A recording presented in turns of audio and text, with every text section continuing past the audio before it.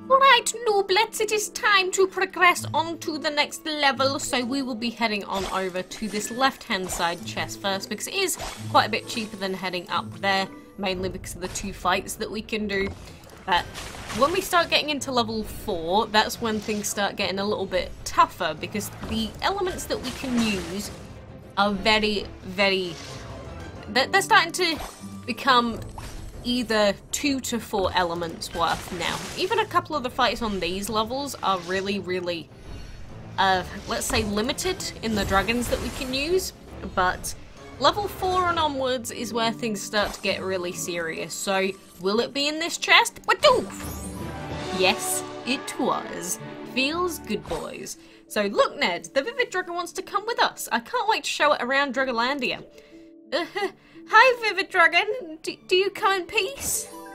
Wow, what a guy. How could you say that? It's like, do you come in peace? Just because it looks different doesn't mean you have to treat it like a literal alien. So, whoa, this is almost exactly like Depths of Mount Dragolympus. Sorry, I cannot read.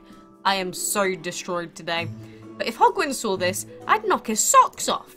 Speaking of socks coming off, it's hot in here. Where's all that lava coming from? Aren't we in space? What's happening? I mean, we are in a time rift right now, so legit anything can happen. And again, I need to point out how brilliant this runic dragon statue looks. Like, actually. What is this dragon? Does anyone know what dragon this is? This doesn't look like any dragon I've ever seen. Does it? Maybe I'm being bamboozled. Either way, that dragon looked weird. But we need to go ahead and fight Mr. Chrono HADES for now. So guess who, champs? I'm back with the HADES dragon. Got of, stuff that's underground, maybe? Bran, that's not the HADES dragon. The Hermes dragon doesn't even recognize it. It's from somewhere else. We don't know what it's capable of. We should probably call it something else, right? Oh, how about Chrono HADES, you know, because of Kronos? And that is how Chrono HADES got his name. It was that simple. I was just like, let's name it after Kronos. There you go. Go free, Chrono HADES. And Brant, you go on home. I'm sure your parents wouldn't want you playing in a time rift. I am not playing and you can't catch me. Somehow he's worse than the Vikings. Very true. I don't know what's gotten into him, to be honest. So, obviously the cheapest chest that we can really get to right now is this one right at the bottom. So we are going to go and claim that one. But then moving on up, the chests up here cost a very large amount to open up. So if we can get the key in this chest here or this chest here on the left-hand side room, that would be fantastic. Because I really, really do not want to have to go all the way up to the top. Because again, the chest costs for these two are extortionate, along with everything else. So, you know, it does look really cheap to go through this path, but it's only 266, and then the chest cost itself to go up this way. So we're going to open up this one, then we are going to move on. But at this point, we have been 2 out of 5, 3 out of 5, and 4 out of 5 for where we found the keys. So the game could have been a lot nicer to us than it was. Like, I've seen people with 1 out of 5, 1 out of 5, 1 out of 5 already for this event. So, gang, I'm hoping that on level 4, maybe in the second chest, if you do that for me, I'm going to be eternally grateful. But, you know, this is what I always say. I managed to breed all the dragons that I want. Like, we got tons of Ares dragons this month. But in response to me overusing all of my good luck, what ends up happening is instead, it ends up screwing me over during the castle events. So, is that fair? That sounds fair to me, don't you think? Like, what would you rather have? Would you rather have a really easy castle event, or would you rather get 4 Ares dragons in a month? Because I genuinely don't know. Because the thing is, the longer it takes you to progress in the castle event, the tougher the event becomes as a whole, because it means you get less resets, it means you get less points, because of the way that, you know, the old version style of events work, which is, unfortunately, the way that this one works, because when they revamped the castle events, they made it so that you could earn the same amount of event currency at any rank. So it meant that even if your chest RNG was super, super awful, it meant that you weren't penalised just through random chance. And then they decided, oh, well that's a problem, now everything's fair. Let's get rid of that mechanic. Don't know why. Maybe it's because they wanted more money, whatever it was, but either way, it is less fair to the players now. Again, I loved the way that they changed the castle events in the past, although I will say that there have been alterations made to the amount of points that you earn for certain quests, like collecting creatures, and the amount of points that you get for breeding now. So, they have made improvements in different ways in this event, but unfortunately I don't think it completely makes up for the fact that they had the event perfect. Between, you know, still keeping the event difficult but making it fair for everyone. But, you know, I guess they decided that that didn't generate enough event currency purchases at the end of the day. So, we are left with what we have now, which is unfortunately something that is very, very unfair to anyone that has to open up, you know, 5 out of 5 chests or whatever.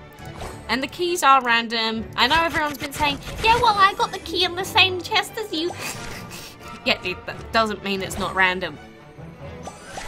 Because I don't think I've ever really explained this before, but I believe the way that the chests work is that you have X% chance of getting a key in your first chest. Like, let's say you've got a 10% chance of getting a key in your first chest that you open. You open up the first one, you don't get that 10%, then you have to go to the second chest. And then in the second chest, you have a 25% chance of getting the key in that second chest. You open it up, you don't get the 25%, you go to the third chest. And then in the third chest, there's like a 60% chance that you can get the key out of it. Again, that's just an example, that's not the real odds, but that is why sometimes it might seem like you're getting the same odds as someone else, or the same chest, because we know which chests are the cheapest. So people are going to go to the cheapest chest first, which means that you're going to have the same odds of getting a key in that chest as they did. So if there was an 80% chance of you getting the key in your third chest on that level, then most people are going to end up getting it on the third chest in that level, for example. So, to all of you asking, which chest is the cheapest? Then, you know, I will go through that, or I've already gone through it. I don't know what order the videos are going up in, but as long as you know which chests are the cheapest, that is the most important thing about these events. But say, you know, we're on this level, we're on level 4, we want to open this chest. I don't know what the exact odd is, but there might be a 5% chance that we can get the key in this first chest. It can happen.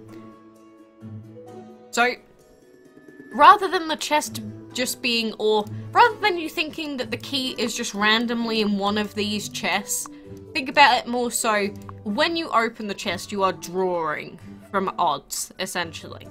Again, I believe that that's the way that the chests work, and I did see a lot of people doing, you know, investigations into the drop chances and stuff like that, and it seems like that is the most plausible case, because it's not just like they put a key in this chest and then you have to go over and open it. That's why a lot of the time you'll be like, yeah, well, I went to the far right chest and I got the same key as them. Yeah, well, the guy next to me didn't get the same one as me. So how do you explain that? Again, there's people in the Discord and other social media that post, you know, where they got their keys. And just because you got your key in the same place as me, doesn't mean that that's the same for every single person. It might work once, but if it's not the case for every single player, then obviously that is not the rule. So, I hope that makes sense for anyone that was confused about that. Maybe it's just the wording, the way that the game presents it. I don't know what, but you know, there are very particular mechanics for different things in this game that work in certain ways, and the game never really tells us what those mechanics are. It just says, find the key. And that's pretty much all the info that people have. So I don't really blame players for not understanding how these things work, but it does get tiring that after 4 years of playing DML, still to this day, People are commenting saying, show me where the keys are. You're not making guides on where the keys are. You're bad. It's like, that's because you can't do guides like that. Otherwise, the DML wiki would put them up instantly. And there you go. Everyone would finish the event in like 3 days because everyone would get it in their first chest. No, that's not how it works. It is worse for Gameloft if they make it non-RNG reliant. So trust me, whenever they can throw the RNG in there, they will do so. But regardless, we have moved on to the next level. We just need to keep grinding event currency for now. So, you know, good luck. Make sure you're logging in. This event is tight. It is tight. You can't really be affording to miss resets, is all I'm going to say. You'll see when you get to level 6. But regardless, thank you for watching, and until next time, I shall see you then.